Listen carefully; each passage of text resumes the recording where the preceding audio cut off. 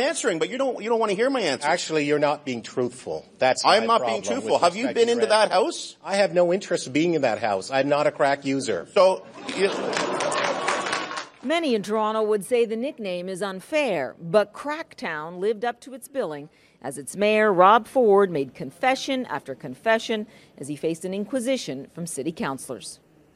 Have you purchased illegal drugs in the last 2 years?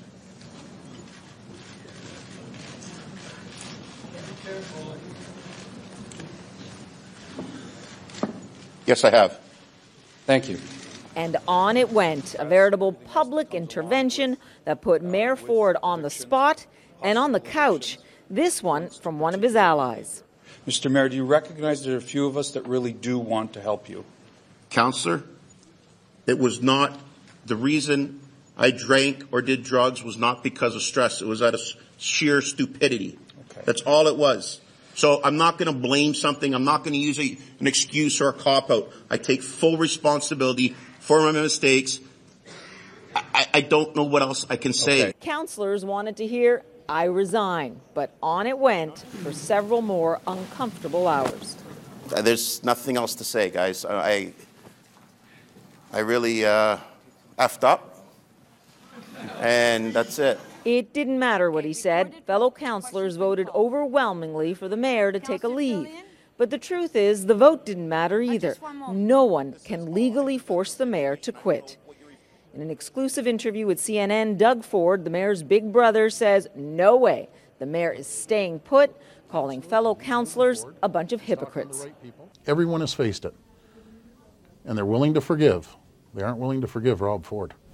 They would if he stepped down. Well, why should he step down again? Let the people decide. Outside, a few thousand protesters made it clear they have decided the mayor can't stay on the job. Do you have any power to stop it? How are we going to stop it? Any way we can, by any legal means necessary. And we're going to keep the pressure up until he's gone. This isn't the end, this is the beginning. And that's been the point here all along. People saying that, look, this isn't the end, this is the beginning of a protest movement. The mayor's response, bring it on. I said be very careful on what you write. Even as new allegations swirled about drug abuse, he says nothing will tear him away from his job. Paula, all this new information you mentioned earlier, and again, it's important to note, none of it has been proven in court. So what's the status of the police investigation? Is the mayor himself cooperating with law enforcement? Well, it was quite a bombshell, something that was a bit missed with all the sordid details today, that Rob Ford admitted in Council Chambers, Wolf, that he is not cooperating with this police investigation. I spoke to his lawyer, Dennis Morris, afterwards. He says that is his advice to the mayor, and he takes it.